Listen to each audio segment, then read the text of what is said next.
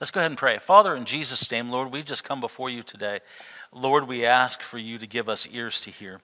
We ask for you to give us eyes to see and hearts to perceive. Lord, I pray that your words would be mine and mine would be yours, that we would hear clearly from the throne of God, and that we would be able to understand what you are calling us to and how you have called us and how you're leading us. Help us to know you, Holy Spirit. Help us to know you better so that we would be able to walk in the fullness of the blessing that you've called us to. In Jesus' name, amen. So we have been studying on Holy Spirit, and we've been talking about how Holy Spirit is the third person of the Godhead. We have been talking about how Holy Spirit, what he does is his design is to comfort, to teach, to lead, to guide. And in Holy Spirit himself, he is the creative force of the Godhead. Genesis 1, in the beginning God created the heavens and the earth was without form and void, and darkness was over the face of the deep, but the Spirit of God was hovering over those waters. It started with Holy Spirit. Holy Spirit created everything. And then at the end of Revelation 22, it says the Spirit and the bride say, come. And so we see that, again, the Spirit is at the end. We also know that in John chapter 14, that we see that the Holy Spirit is the comforter that's going to be with us forever. So look at your neighbor and say, I'll bet he's really happy. Now, he is. He is really happy. Here's why. Because you were created by him for a reason. There's nothing greater than to live with the Creator, to live with his creation. That's what he desires. That's what he longs for. Now, and we're going to talk today about Holy Spirit and about how he helps to lead us into the fruit of the Spirit. The fruit of the Spirit is very, very important. We believe in this church in the gifts of the Spirit. We believe in prophecy. We believe in words of knowledge, words of wisdom, faith. We believe in the gift of faith. We believe in tongues, interpretation of tongues, which is what I did earlier. We believe in miracles, signs, and wonders. We believe in the words of discernment or discerning of spirits. We believe in these gifts. We believe that the gifts of healings. We believe that these gifts are still for today. These gifts are power tools. Now, what's happened in the church has been the power tools that have been given to us as gifts. Sometimes it gets confused and we start to elevate the gifts over the character. Character is always going to be our number one thing. Character is literally the fruit of the Spirit in our lives. The fruit of the Spirit is what we have. Now, I have heard this, and I've been waiting for this message to kind of teach us, or to kind of share with us on how we can look at Holy Spirit. So I heard this once, and I thought this was a wonderful, wonderful illustration of Holy Spirit. Holy Spirit is like a guide. Now, you and I, we are in a jungle marsh, swampy. There's all kinds of infested things that are there, creatures that want to eat you. And you step outside and be like, I think I've seen some of those creatures. They're driving right now, right? Praise the Lord. But what happens is there's all kinds of things. You're in a marsh. You're in this unforeseen area. You don't know your way around. But what you have is you have a map and you have a guide. Now, I don't know about you. Some of us who, if you're like under 35, you may not have any clue what I'm talking about. If you're over 35, you'll understand. Do you guys remember the big road atlases that stood about this tall and about this wide? And then when you had to find your way around, the first thing you're trying to do is find, while you're driving, that big place to where you needed to go. And you remember how it was trying to find your location in the midst of all this? And it was like, oh my gosh, well, we have the map, praise the Lord, but sometimes in the middle of the map, we're going, oh, I know it's in here somewhere, but the reality is that we're still trying to find where it's at. But we not only have the map, man, we have the guide. He's already been to the end of this thing. He's been to the end of where we're going. He's been to the end of what we're going to do. He has been to the beginning, from the beginning and to the end. So he's going to be there with us and lead us and guide us. So Holy Spirit is our leader. He is our guide. He is the one who will guide us through this, navigating these waters called life. He's going to get us through this jungle, and we're going to get to the opposite side, and we're going to be on the land of promise that God has for us. Look at your neighbor and say, I want my land of promise.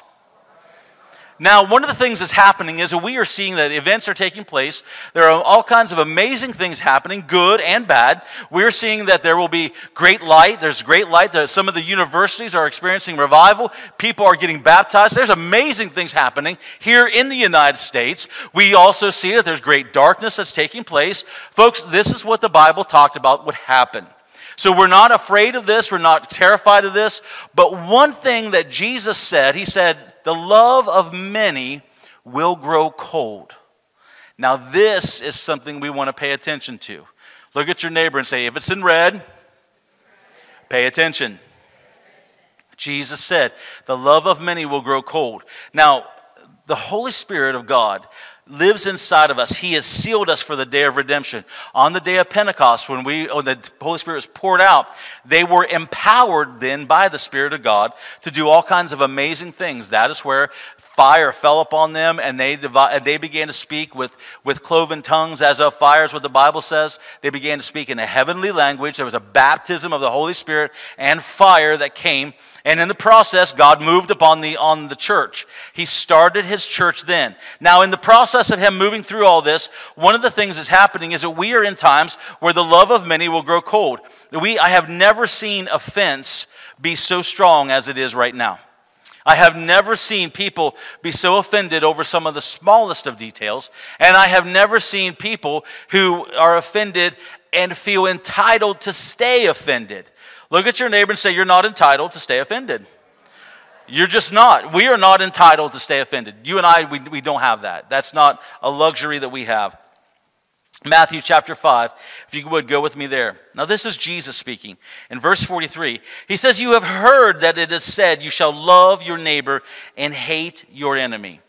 But I say to you, love your enemies, bless those who curse you, do good to those who hate you, and pray for those who spitefully use you and persecute you, that you may be sons of your Father in heaven. For he makes his sun to rise on the evil and on the good. He sends his rain on the just and the unjust. For if you love those who love you, what reward do you have? Do not even the tax collectors do the same? And if you greet your brethren only, what do you do more than others? Do not even the tax collectors do so? Therefore, you shall be perfect just as your Father in heaven is perfect, or mature. That word perfect literally means mature. So Jesus is saying this. Now, I want to go ahead and I want to talk to us about the love of God today. Now, the word love here, many times we talk about love, we talk about agape love, unconditional love. But in this term, this is the root word of agape love. It's agapeho, is what the word is in the Greek. And it means to contend for and to love dearly in spite of emotional conflicts. I'll read that again. Y'all just looked at me like a cow looking at a new gate. Praise the Lord. To contend for and to love dearly in spite of emotional conflicts. So when we love someone, we're going to love them in spite of emotional conflicts that we have. We're going to love past where they're at and into what God has for them. We're going to love past the offenses that they're doing and past all the hurts that they've done to you. And we're going to love into the place where we begin to pray for them, to contend for them. In other words, we are contending for their salvation. Now, what's happened is that in 2020, we had many things happen, and the church no longer contended for a nation. The church began to be distracted by so many different things. And I've talked about this. There was a lot of things that were given in prophetic ministries that had been said, that said things that did not come to pass, and it hurt the church. And we began to be more political than we did biblical. The minute you become more political than you are biblical, folks, I'm going to tell you, that's a dangerous place to be. When I go to these other nations, I do not plan on bringing an American culture to them. I plan on coming to them with the kingdom of God, because the kingdom of God is not American. The kingdom of God is absolutely biblical. It is of heaven. And so I'm bringing the kingdom of God to them. Here, we want the kingdom of God here. Are there things we should vote on? Absolutely. Are there things we should look and we should understand and do our part? Absolutely. I'm not saying we shouldn't. I'm saying there's balance to everything. But the minute I no longer love someone because of their choice or because of their stance, or even because they're on the opposite fence and they are really causing me a lot of problems, the minute I no longer love them, but I view them as unworthy, or I'm not even concerned about their salvation. We've got to do a reality check. That's a heart check that has to happen. And so we have to look at this. Now, when I look up the word enemies, I'm going to read through some of these just to kind of give us an understanding. The word enemies literally means the hateful, the hostile. It refers to a person so hostile that they are at such high opposition with you that they will do anything to destroy you, your reputation, your livelihood, and your family. That's pretty severe. That's an enemy. And let me read that again. It refers to a person who is hostile, so hostile that they are at such high opposition with you that they will do anything to destroy you, your reputation, your livelihood, and your family. Now that is an enemy. Now you have an enemy of your soul. And Satan, wants to destroy you. He wants to destroy your family. He wants to destroy your livelihood. He wants to destroy everything about you. That is what the enemy wants to do. Now, what he does is he moves through people. And as he moves through people, folks, we want to be mature or perfect as our Father in heaven is perfect. So we're going to respond, not in like manner, but we're going to respond in a way that only the grace of God can give you the ability to respond. You're not going to respond in a way that's real quick and you're just going to let them have it. No, no, no. We're going to respond in love. And we're going to begin to move forward. And then it goes on. And it says, bless those who curse you. Bless those who curse you. The word bless is eulogio. And it literally is where we get the word eulogy from. And it literally means to pronounce such a blessing, to ask God's blessing on a person, place, or thing. So I'm to ask for God's blessing on the very person that is my enemy, that is at such opposition with me that they will do anything to destroy me. I am to ask God's blessing on them. Now you can't do that in and of yourself. You may be able to do it for maybe a little bit until they cross that line. You know, we all have that one line where you just kind of snap. But what happens is to be able to bless someone in spite of all the persecutions that they're doing, all the things that they're doing. And I want to tell you, I really began to get a hold of this when I was overseas and I was in a nation where they were killing Christians. And my first trip there was Christians, there was bodies of Christians, dead Christians in the streets. And they were burning them, and we're driving by them, and what they're trying to do is they were trying to stop the Christians, and they were trying to cleanse that nation of all the Christians because they hated the Christians. And while I'm in this car and I'm talking to this man, one of the things he said, we just pray that they would get that the opposition would get saved.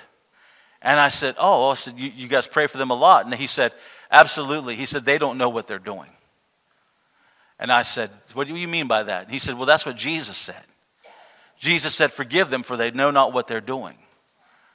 See, they don't know what they're doing when they do things to us. They're not in their right mind. They're in the enemy's camp. The enemy's in their mind. So we're going to love them and pray for them and bless them and ask God to bring such a blessing upon them in spite of what they're doing. And I looked up the word curse, and it means to impose evil or doom. Well, I'm to pray for those who are trying to impose evil or doom. And then I went ahead and I looked up the word pray. Pray for those who spitefully use you and persecute you. Pray means to offer up prayers. So you and I are to offer up prayers for those who are really causing us a lot of problems. Now, I'm going to tell you, in your mind, this is not going to make sense. Because in your mind, what happens is you think, I need to do something about this. I need to do something about this. I'm going to let them have it, or I'm going to write them off, or I'm going to do whatever you got to do, and you're going to begin to put up walls. But that's not what Jesus did. And that's not what we're to do. We are to offer up prayers for them. The word spitefully means spitefully use you. To spitefully means to insult, to revile, to slander. That's what it means. When they slander you, when they revile you, when they say horrible things about you, we're not to come against them, come back at them. We are to love them and we are to pray for them. And you may feel like, well, I'm not defending myself, Deane. Well, here's the reality of it. You're allowing God to move in on your behalf. Now, here's the truth of this. You are doing this because they don't know what they're doing, and they're going to a place called hell. This is not a self-righteous thing. I'm telling you, even my worst enemy on this earth is not worth going to hell. It's not worth him going to hell. I don't want anybody to go to hell, and so I want to be able to do everything I can to make sure that as much trouble, even as they're causing me, that they still make it to heaven. Because the reality of hell is real, because where they would spend, it's not just a black eye and next thing you know they're going to pay for that and feel sorry about it. This is hell that is eternal. This is hell that burns with a lake of fire where the worm devours and does not stop. This is something that goes beyond just the here and the now. This goes on to eternity. So to love somebody past what they're doing to us right now is bringing us into a place where we see ahead and we see from an eternal perspective saying, it's not worth them going to hell. No matter what you do to me, I'm going to pray that you make it. You see, that's how we're going to be like our Father. Jesus said, forgive them, for they know not what they're doing. Jesus actually prayed that they would be able to come to him. In spite of all the things that were being done, he still loved them. And we are to do the same. Now, let me just clarify on a couple things, because some people think, well, when I love somebody, I'm just going to let them do whatever to me or my family. If they're going to come in and cause bodily harm, you need to protect your family. I mean, if somebody came in and tried to do bodily harm to my kids, I would do bodily harm to them. I have no reservation on that. That's what I'm doing. Okay? If someone tried to shoot and kill my family, I'm going to respond in like manner because I've got to defend my family. Now, I'm talking about in a life and death situation. But we're talking about now if someone's coming at you and persecuting you and saying all kinds of horrible things about you, or if they gather around with people and they start to bully you, folks, you want to be able to stand in a place where you're not being like them. You're standing in a place where you're loving them. Now, this word persecute, spitefully use you and persecute you. This word persecute is very, very interesting, and this is what I want to kind of hit on for just a second. This is where most of the church has problems. We can love someone up to a point, but when the persecution begins, it changes. And this is where the church has got to understand. Folks, we've got to walk in the Spirit. And we're going to talk about that here in just a second. But you and I, we've got to walk in the Spirit. The gifts of the Spirit are great. They're awesome. I love the gifts of the Spirit. I love it when the gifts of healing and the gifts of miracles are in operation. I love it when prophecy begins to flow and people begin to have visions and dreams. And I love that stuff. I love it. I'm absolutely 100% for it. I mean, I am pro gifts. I am like, man, let's get the glory of God. Let's go after it. Absolutely. But those gifts will only enhance the Lord. But the character that has the gifts may not. So in other words, you can be as gifted as you can be. I mean, we know singers. I can name singers who are very, very gifted in the world circuit, and in the musicians and everything. But there's no character that sustains them. Though their gifts are great, and though they would even sing a song that would maybe move you to tears, there is no anointing on their lives, because the anointing comes from the character that is found in the gifts or in the fruit of the Spirit. Does that make sense? That is where the anointing abides. The anointing abides when I honor those who I have nothing to gain anything from, but I'm honoring them because what happens is this is a place where I'm behaving and acting and carrying out my life like my Father would. And that's where we begin to understand. So we see here, persecute literally is the word dioko, and it means to harass, it means to trouble. Now hear me out. It means to molest, and to seek after with evil intentions. That's what persecute means. And most of the time, we're okay to bless those who spitefully use us, who threaten us. Well, I'm just going to bless you, bless you. But when they've done something, that actually hurts us, and hurts us so much so that we're not able to move on in life, then what happens at that point in time, folks, we're frozen in time.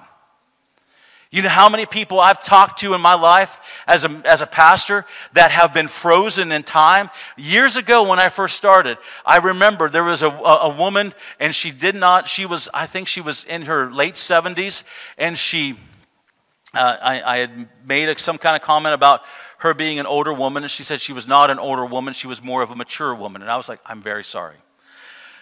I have since learned my lesson, praise the Lord. But what happened was, she then sat there and she began to talk to me about her being a child. And Becky is in there with me, and we're sitting there, and this woman, I mean, I was just maybe a year into ministry here. I mean, we were just starting. And this woman begins to cry, and next thing I know, she begins to go back to when she was a child and what happened to her and how she was molested and abused as a child. And I'm not making light of anything, but she never came out of that place in her life. That hurt still had her at that age. Because that age was when she was violated. That age was when things happened to her. And she had never forgiven them, and she couldn't love past that. And so she was always, everything was she wanted to have control of everything.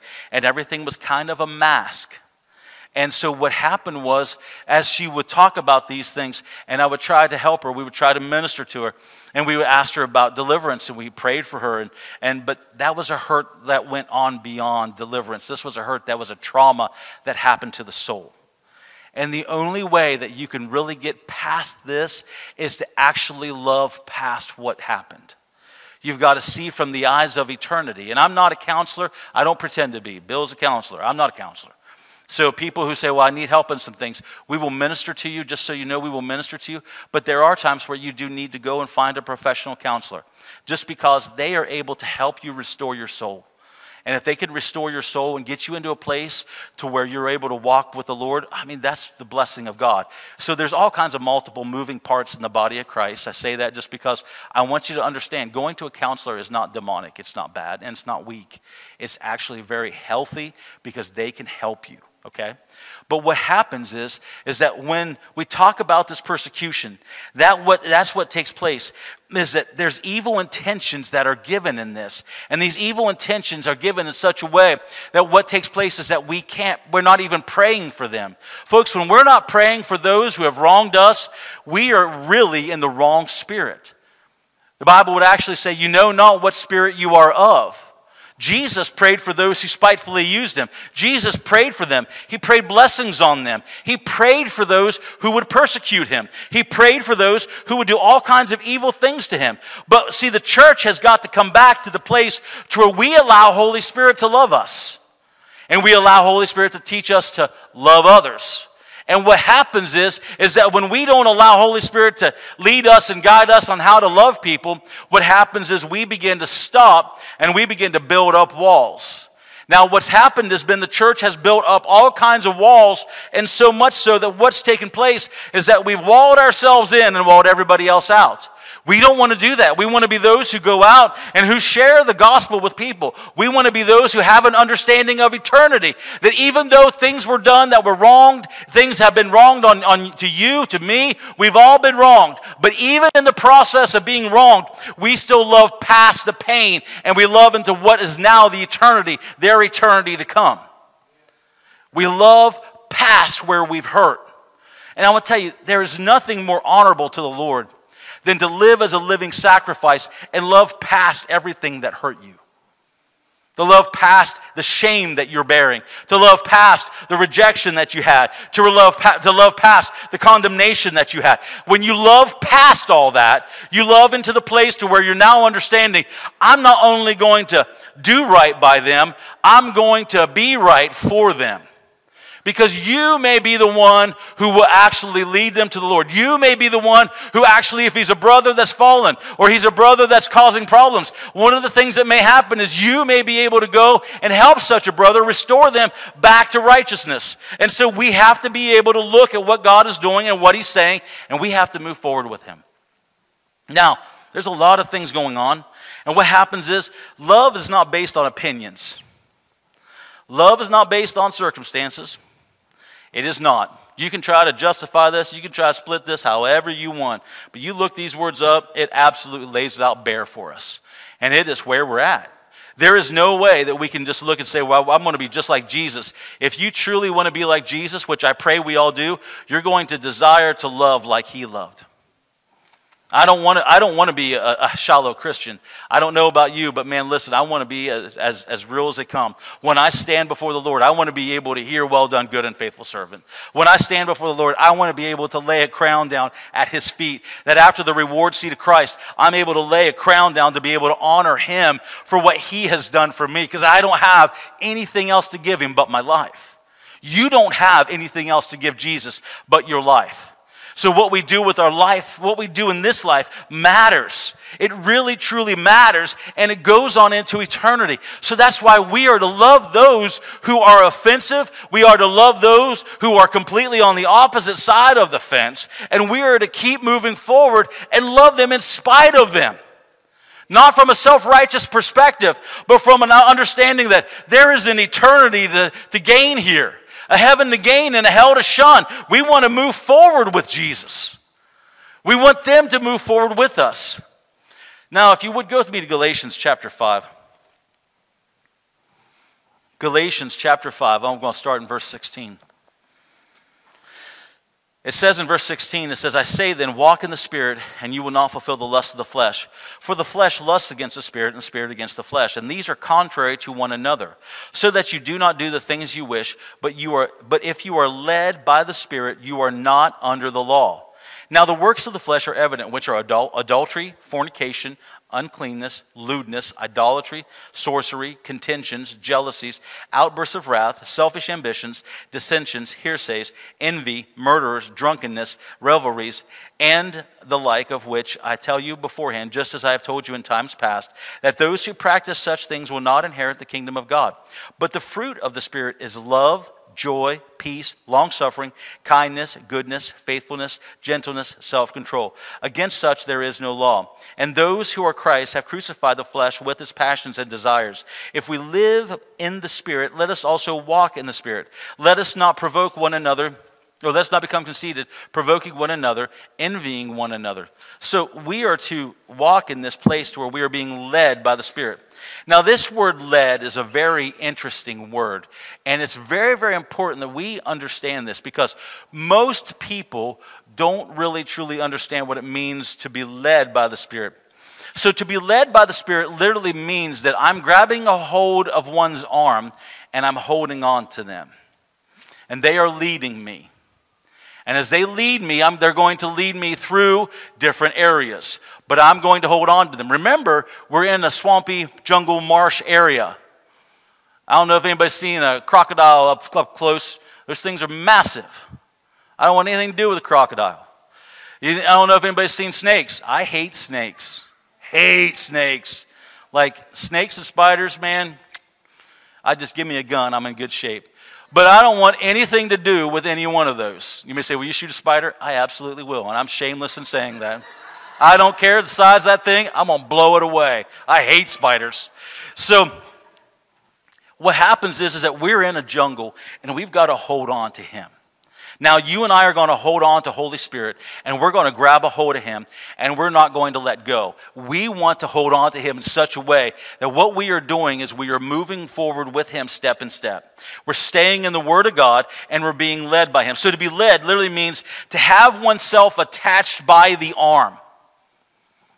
And if you look in Song of Solomon, it says, put us as a seal upon my heart, as a seal upon my arm. Holy Spirit has sealed us for the day of redemption. Well, I'm going to grab a hold of him like a seal upon his arm. I'm not going to let go. I'm going to hold on to him so that no matter where he goes, no matter what he does, I'm with him. And I'm going to move with him, and I'm going to completely be with him, even though he leads me through some of the storms I'm in. Praise the Lord. You know the Holy Spirit will lead you into some storms. Do you know why? Because he wants you to grow up. He wants you to be more and more like your Father. He's going to say, it's okay. It's okay. You can handle this one. You can handle this one. I was at a luncheon one time, or not luncheon, but a restaurant with some people, and one of the pastors there, he sent me a private text, and he said, and because the food that they set before us was really, it was just delicious. And he's really trying to behave and really trying to watch everything. And he sends me the text that has a screen, a little shot, a little picture. And it says, I wish God would quit thinking I'm his greatest soldier. He keeps giving me the hardest battles, you know. And he said, and I looked over at him, and he's looking at this cake, and it's just like, yes. So there's all kinds of things that we're going to face. But God leads us into battles so that we know where we're at. We grow in him, and he leads us through. So he leads us. It also means to be led, literally means to be guided by a guide. He's our guide. He's going to lead us through these crazy waters we're in. It's to be guided by a guide. So that means we're going to stay with him and we're going to move with him. But out of that comes the fruit of the Spirit.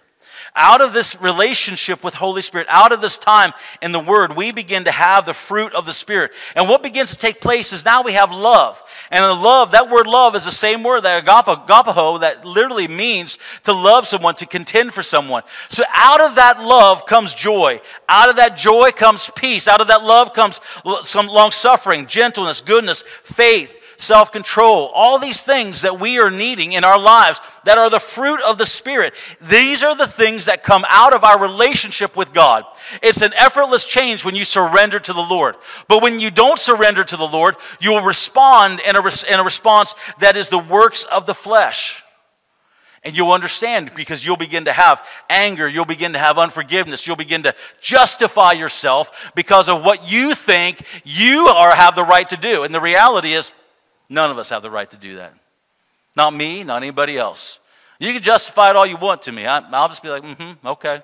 The reality is the Word says completely opposite. The reality is Jesus still loved those who hated him. Jesus still loved those who treated him badly. Jesus still loved them, and he still treated them good. We're to do the same. So the word joy actually means, I wanted to share these with us. Joy means something received from God. Joy means the cause of joy is the person who is one's joy. Jesus. True joy is only found in Jesus. He's the person that is our joy. There's no other joy I have than Jesus. Don't get me wrong, I love being married to Becky, but she's not the source of my joy. Jesus is the source of my joy. He's the reason. Peace literally means a tranquil state of a soul assured of its salvation through Jesus Christ.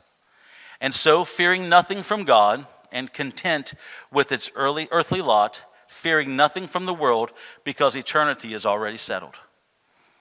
That's peace. So you're going to go in the midst of storms. You're going to go and there's going to be enemies all around you. Those who are going to do all kinds of crazy things and try to hurt you. And there's going to be all things said about you. And what you are going to do in the midst of the storm is you're going to be at peace. And you're going to be able to love them in spite of the situation. Because the eternal thing is already settled. There's nothing greater than the love of God. The love of God moves us into the place where we're able to move forward with him. And then we're going to go right into long suffering, which is steadfastness and perseverance and patience. You're going to be patient. We're going to be patient. No one likes to be patient when they're going through a trial. But it's one of those things that's worked on you because you'll have to be in the trial. And in the trial, you're going to be able to love them through the situation. When you begin to get to that point to where you die to the offense, where you die to what everybody else wants you to do, and you die to that thing, and you begin to respond in such a way that is just like Jesus, you're going to get out of that trial. And it's going to be something that as you get out of that trial, you're going to look and you're going to say, I now understand. Because what happens is, anytime you've ever been in a trial, there's always something that takes place inside of us. And I used to think, well, that part of me died. I would preach it like that. But now I don't believe that. I believe what happened was the reality of the sonship or the reality of the Spirit of God came alive. I came alive to the truth of who Jesus really is. I came alive to the fact of what he is, who he is in me. I came alive that no matter what they do to me, there's nothing greater than Jesus. I came alive to that. And when that begins to take place in us, folks, we begin to realize exactly what the Lord has for us. Now, gentleness means moral goodness, integrity, kindness. It's an excellence of character and demeanor. Gentleness is one who is not a slanderer or gossip or a whisperer, but one who actually speaks well. The Bible says, by your gentleness you have made me great. By his gentleness, he will make you great. As men, we think we got to have bravado sometimes, but the reality is that bravado, most men who have lived life long enough look at that bravado and go, I've seen that for years. Doesn't mean a hill of beans to me. But what happens is, by your gentleness, you have made me great. When we speak well of one another, when even we speak well of our enemies. So I was in a situation that there was a person that I knew was in my family, and as a father, as a husband, there are certain things that, like for me, I'm good with, you can walk on me, you can say all kinds of bad things about me, but the minute you start crossing into my family, oh man, I just get this dad bone in me that rises up, and I'm like, we're going to not only have a bad day, but your day is going to be horrible by the time I'm done with you. Like, I'm going to ruin it forever for you. Like, that's where I get to be. Now, you may say, well, that's kind of wild. You're supposed to be a pastor. I know. Pray for me. So what happens is that literally I was in a situation, and I had a family member, and there were some things that happened to them. They were assaulted in a certain way. And I was so angry that I wanted to go and I wanted to do something. And I was so mad at the person that did this. And I was just ready to just unleash all kinds of fury on him. I was at a point where I was thinking I could take him out and not think a thing about it. And I was just it literally crossed the line in me. And I was dealing with this, and I was struggling with this, and I was battling with this. But my family member was not. My family member was actually okay. And they just looked at me and they said, I have to forgive him. I said, what do you mean you have to forgive him? They said, I have to forgive him, because if I don't, God won't be pleased with me. And I wrestled with that. Then I got mad because they said it. I know, pray for me, okay? Just pray for me. And this has been years ago, so I've grown, so y'all are good. But I wrestled with this because this is someone that I love. This is someone that, I give my life for this person. And I was really wrestling with this, and they just said, if I don't, God won't be pleased with me. I have to forgive him. And so they would speak well of the person, and when they would go around, they would hug the person, and I would just crawl inside like, what are you doing? And one morning I woke up, and the Lord just spoke to me so clearly. And he said, your wrath will not give them anything. And he said to me, you're holding my family member back because you're still stuck in that time. I said, how? How do I get past this? I have no idea how to. It is consuming me. How do I get past this? And the Lord just spoke to me. And he said to me, this is an eternal process. Eternity is not measured by offenses. Eternity is measured by love. And I just sat there. And you may say, well, where's that in the Bible? Well, we're reading it right now. They will know us by our love.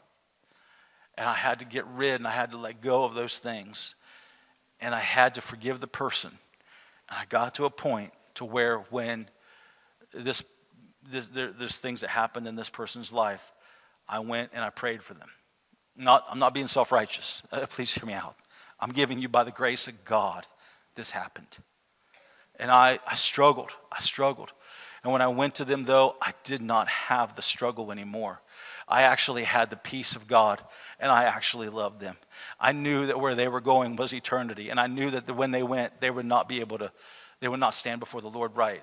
And so I went to them, and they were on their deathbed. And I said, I'd like to be able to pray with you to receive Jesus. And the person didn't want anything to do with it. And I said, well, can I at least pray with you? And they agreed to let me pray with them, so I prayed with them. But they went on to eternity. But I wasn't mad anymore. I actually was very grieved that they would go to an eternal damnation. I was very grieved by that. Because nothing is worth hell. Nothing is worth hell. And so, Holy Spirit, He led me, He guided me through the marsh. He guided me through that jungle, that maze. He guided me through all the creatures that were trying to hold me back. And He brought me into a place where you have to love. They'll know us by our love. How will they know us if we don't have love? Even love for one another. Sometimes we got to let ourselves be wronged just so that we can continue to walk in love.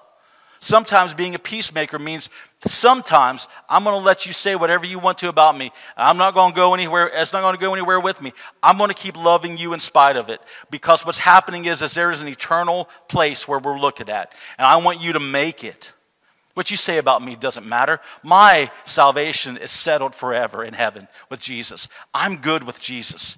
I'm good. I'm going to keep moving forward with Him. But I don't want anybody else to miss it. So we have to move forward with this. His goodness means the uprightness of heart. Faith means conviction of truth. It means consistency. It's the character by which one can be relied on. Jesus Christ Himself is faith. He is truth. Meekness means humility and mildness. Moses was the meekest man in all the world, but yet he was the most mighty, but he was humble before God. Go with me to 1 Corinthians chapter 13. I'm going to stop there.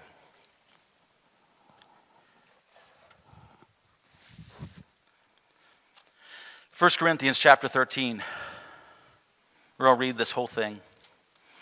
It says, though I speak with the tongue of men and of angels, but have not love, I have become a sounding brass and a clanging cymbal.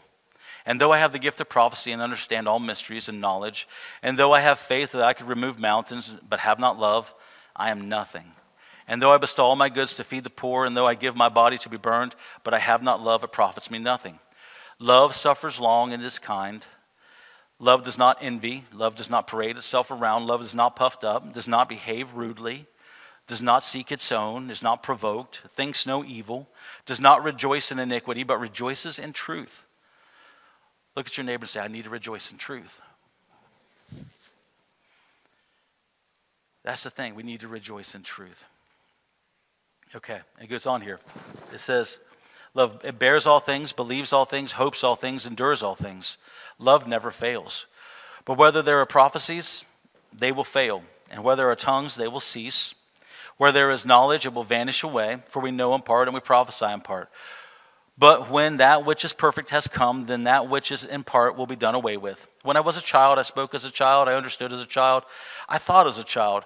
But when I became a man, I put away childish things. For now we see in a mirror dimly, but then face to face. Now I know in part, but then I shall know just as I am known. And now abide faith, hope, and love. But the greatest of these is love. Folks, we have got to walk in greater love. There's no way around it. These days, all kinds of events are taking place. All kinds of circumstances are happening. And I'm not prophesying any of this to you. I'm not prophesying this over you. I'm just telling you we live in a fallen world and bad things happen to good people. And sometimes those good people are our family, our friends, our loved ones. Sometimes bad things happen. We don't want that, but sometimes they do. The only way the church is going to move forward in love is understanding there is an eternal perspective we have to have. And we have to allow Holy Spirit to lead us and to guide us. Because He will lead us to be able to walk in a greater love. He will lead us to be able to step into a place to where the fruit of the Spirit is growing off of us. When Jesus went to the fig tree, He went looking for what? Fruit. He went looking for fruit. And when He came to the fig tree, and the fig tree was barren, what did He do? He cursed it. Because He came looking for fruit and didn't have fruit. Listen, far be it from us that our King would come looking for fruit and He not find fruit on us. We want to be in a place where the fruit of the Spirit of God is evident in us. We speak well of one another. We speak well of even our enemies. We speak well of them. We love them. We literally want their best for them in their life. Even though they may say all kinds of horrible things about us, we still want the best for them. I mean, I truly believe this. There is an eternal perspective that we have to understand. Now I'm going to read this to us and then I'm going to go ahead and close. But this is what the early fathers said. St. Basil the Great, it said, a fearful man is a slave, whereas one who has become perfect in love has reached a dignity of a son. The slave is also called a tramp because he has nothing of his own, while a son is rich because he is the heir of his father's wealth. You are perfected in love. St. John Chrysostom literally said, where there is love, there is great security and God's great blessing. Love is the mother of all blessing, their root and source. It's the end of wars and the extermination of strife. Indeed, just as descent and strife cause death and demise prematurely, so love and harmony produce peace and unanimity. And where there is peace and unanimity, all in life is safe and secure. Why speak of the present only? Love brings us heaven and unspeakable goods. It is the queen of virtues. He went on to say, love covers many sins. That's found in 1 Peter chapter 4, verse 8. On the contrary, animosity makes one suspicious of things that does not exist. It is not enough to be an enemy. You must also increase in love.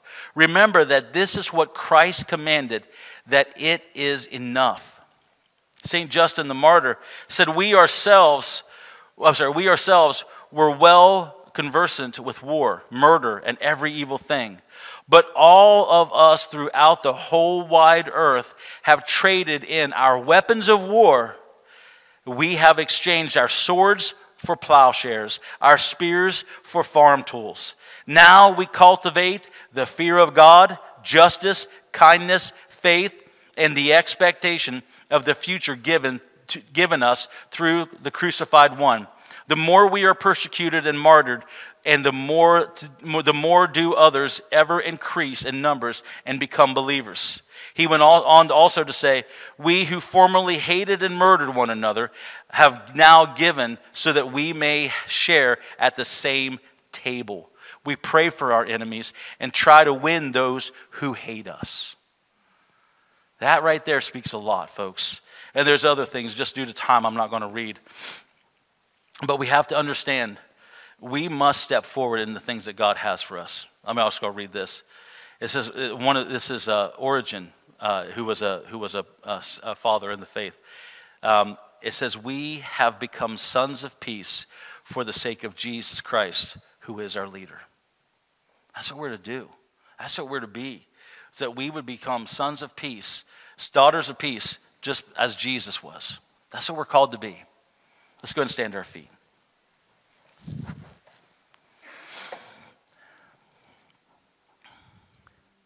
You know, there's all kinds of things going on right now in the world.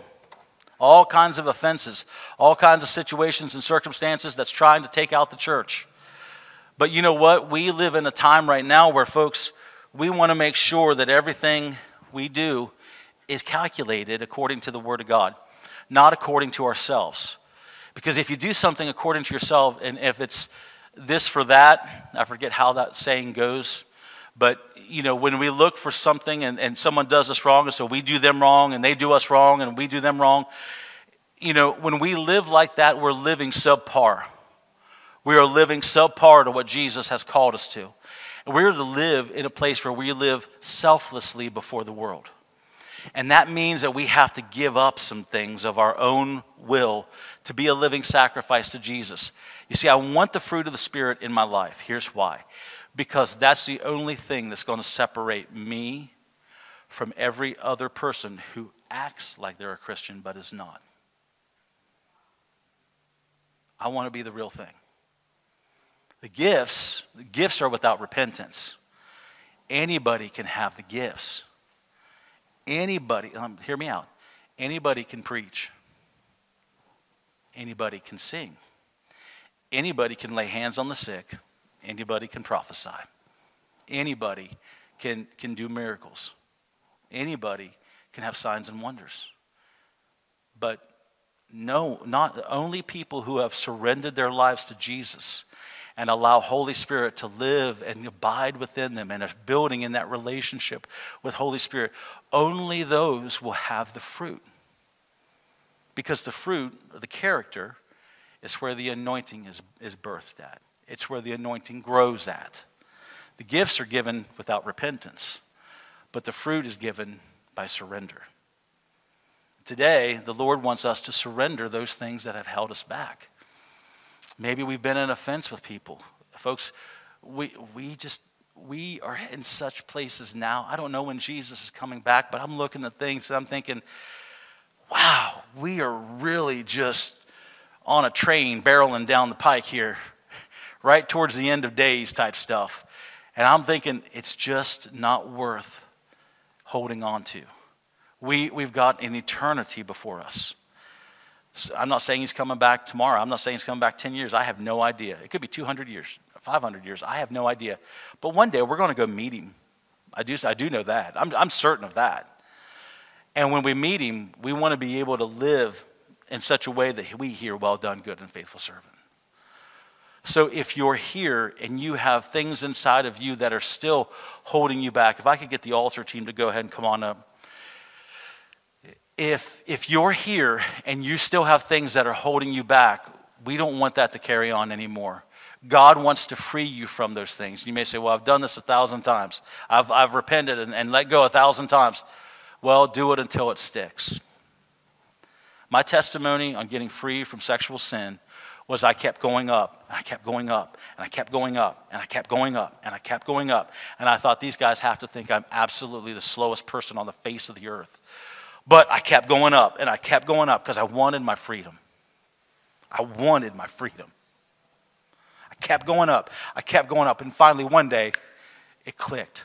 It was like everything in my mind, the things I had seen, it switched. And all of a sudden, my repentance was genuine because I moved away from that which had held me back.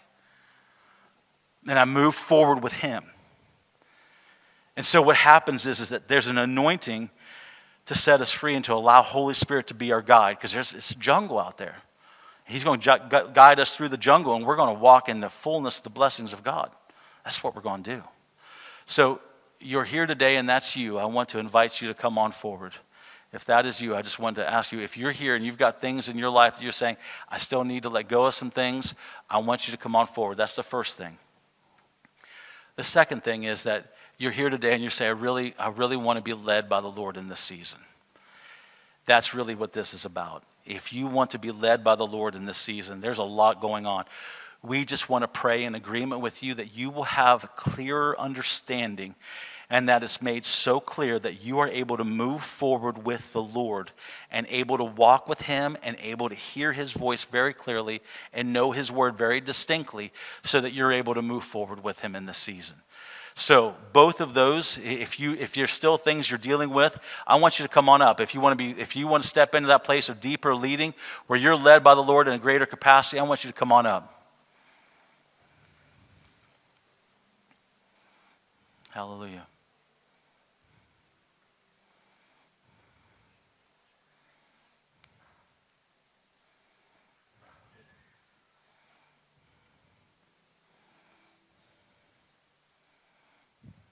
Hallelujah.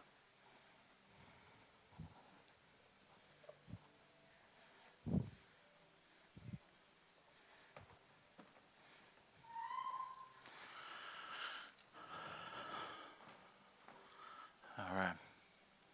Praise the Lord. Well, we're going to go ahead and pray. I want to pray for those who are watching online. Do I look at you, Asher? Okay.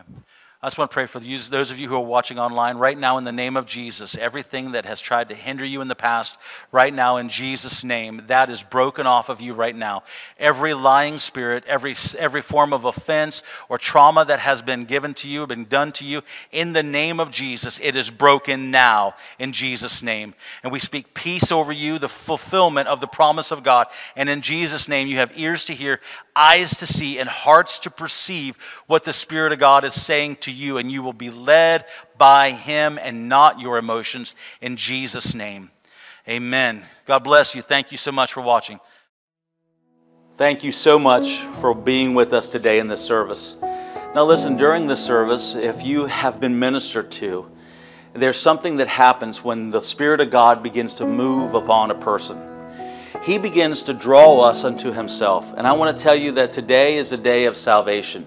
If you've never accepted Jesus Christ as your Lord and Savior, or you've accepted Him at one point in time and your relationship is no longer where it needs to be, then I would ask you to simply repeat this prayer with me.